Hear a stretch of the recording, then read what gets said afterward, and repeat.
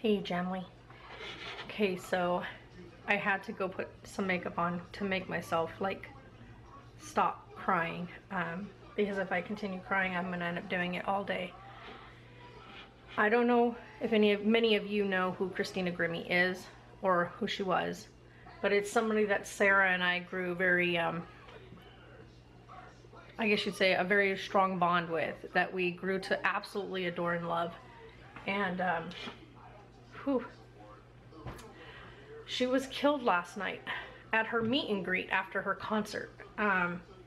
She was on tour with Before You Exit, and they had traveled to Orlando, and she had sent out her snap telling everybody to come out to the venue and come see the show at 7:30. And most people recognize her now from being on The Voice, but Sarah and I started following her and watching her music in 2009. Yeah, she looked like Tessa. Yeah, we mistakenly thought she was our cousin, my cousin's girlfriend Tessa at the time. And so we clicked on the video thinking Tessa doesn't sing. And it wasn't Tessa, it was Christina Grimmie, and we fell in love with her from there forward. Like, we just started watching everything that she put out.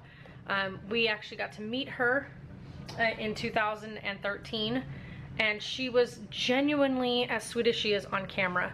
She took the time to hang out with the fans that were there during the meet and greet. She sat and, oh, it was a thing that was back there by the fence. It's not a wire, it's a big piece of metal. She sat and talked with us and really took the time with each individual fan, but then also hung out with us as a group, took some really silly photos, just was a genuinely good-hearted, you know, wholesome, humble young lady.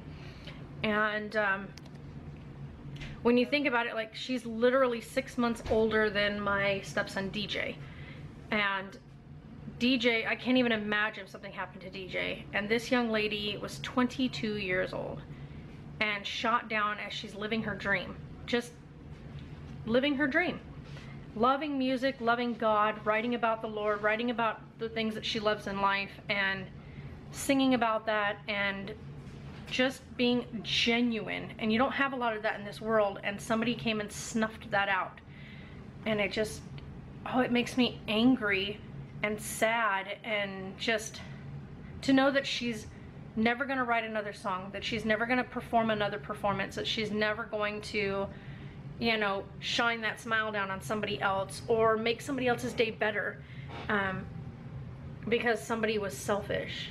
A fan who was obsessed, who wanted her to himself and couldn't have that, ended her life and took out that light that was shining for everybody to see, and he selfishly took it away. So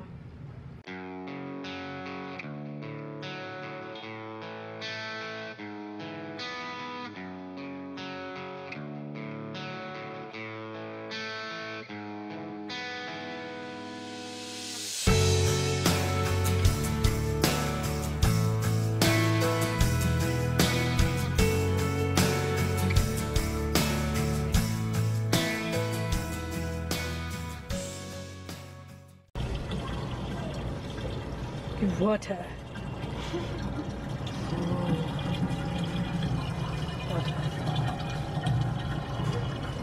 Water. Just keep swimming, just keep swimming, swimming, swimming. Oh, just got to swim. Just kidding. Pay attention to your water. Sarah's gonna overflow it. No. Getting water. Getting water.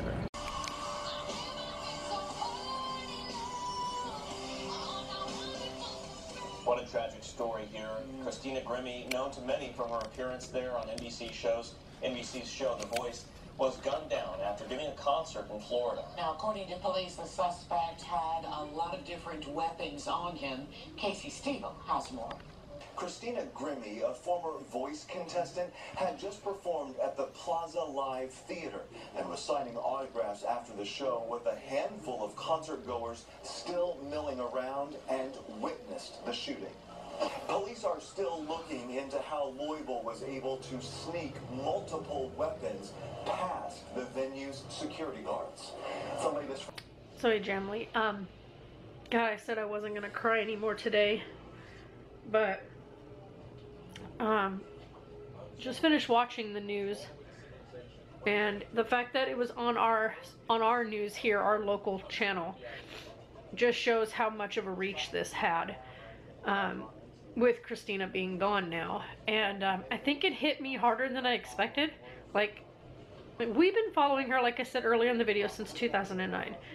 And I think what got me more than anything else was that my oldest son is the same age as her.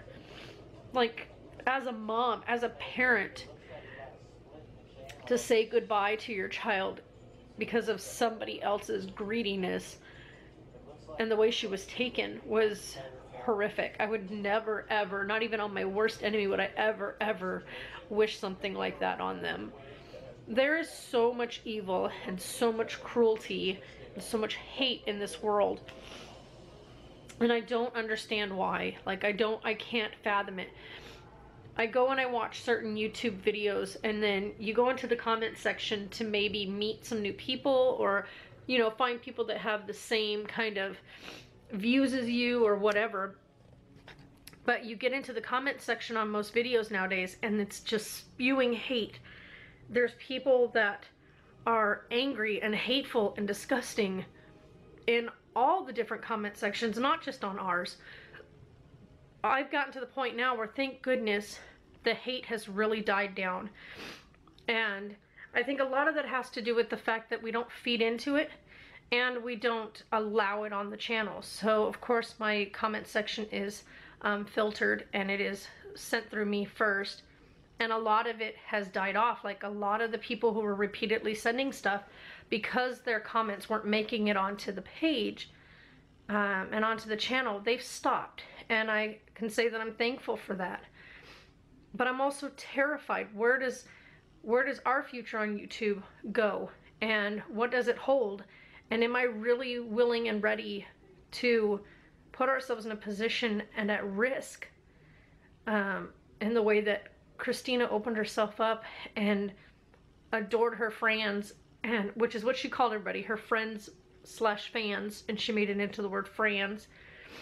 But her friends were people that she adored and that adored her. And then I think about people asking us to do meet and greets and people asking us to do meetups, and I know that we don't have a huge fan base. Like, good Lord, she had over 2 million followers on YouTube. And then some outside of YouTube, people who know her from The Voice and people who know her from her most current work with the Humane Society of the United States. And it's just blows my mind that somebody so deranged, who was so obsessed with her, killed her. This wasn't somebody who hated her. This wasn't somebody who, you know, did anything other than obsess over this young lady, who was so fixated on her that he killed her. He killed her out of a deranged feeling. And I know this is a long rant, but you guys, it terrifies me as a parent with 2 amazing kids, you know, here that live with me, and a son who is out there in the world now. My son DJ is out there in the world, and he is an amazing young man. And then I have Taylor and Sarah here, and it terrifies me. What does the future hold for my amazing kids? My 3 kids who are out in this world, who are growing into their own. What does it hold for them, and what does it hold for my grandchildren in the future? With as much hate as there is now, what's it going to look like in another 5-10 years? Is there even going to be something salvageable left? I think it's us as a community, as a society, we need to step up. We need to start promoting positivity. We need to start promoting security and safety. And we need, as a community, to end the hate. Don't sit behind a keyboard and type stuff that you wouldn't say to your child or to your mother or to your sibling or to your cousin, to anybody within your family or a friend. If you wouldn't say it to them, or you wouldn't want somebody saying it to them, then don't write it out on a keyboard. Do not post it under somebody else's video. Do not be disgusting and hateful and mean and sick. Start talking positive. Start, feeding into the things you love in life. Start nurturing the good in you. and the good in your family and then the good in your friends. Start promoting that in the YouTube community and in any community for that matter, whether it be on YouTube or whether it be on Facebook or on any social media platform. Pull that positivity out, you guys. Because an amazing young woman is dead. She's dead because somebody's brain didn't work right. And I know there's a lot of people that talk about gun laws and gun safety and all this crap that has to do with guns, but the fact of the matter is, this man didn't walk into a gun shop and purchase a gun legally. He didn't walk in there and go through all the steps that are required and fill out an application and go through all the things that you're supposed to go through to get a gun in any place. This guy got hold of these weapons illegally. He was carrying weapons that he should not have had on him. And on top of that, he planned this out. This wasn't something that was a spur of the moment thing. This man traveled out of his own city and followed her to where she was performing just so that he could carry out this act of killing her. So, gun laws, yes. Should they be stricter? Absolutely. Should they be completely taken away and have guns illegal? No. And there's a lot of different things behind it. I've always been somebody who loved going out and target practicing. I've always loved being able to handle a weapon and have that on me as a safety thing, because criminals here don't get guns by legal means. Hence the reason why they're called criminals and why it's called illegal. So there are laws, they're just not strict enough. And I think there needs to be a lot stricter laws to being allowed to own a weapon. And because it's not the guns that kill people, it's the deranged idiots behind that gun's trigger that make the choice to pull it. So always keep that in mind. And will we be doing any kind of big YouTube events? No. I made that decision earlier when I heard about Christina, and I said I will never ever go to a big event. I will never ever set up, you know, any sort of meet and greet without having any sort of proper security team on board and doing things in a manner that would be absolutely safe. And if that angers anybody or that upsets anybody, I'm sorry. And this is definitely a long rant, so I'm going to end it right here. Please, everybody, just keep in mind and keep your minds and your hearts and your prayers out to Christina Grimmie's family, not to us. We're okay. We're perfectly okay. Heartbroken, yes. We're fine.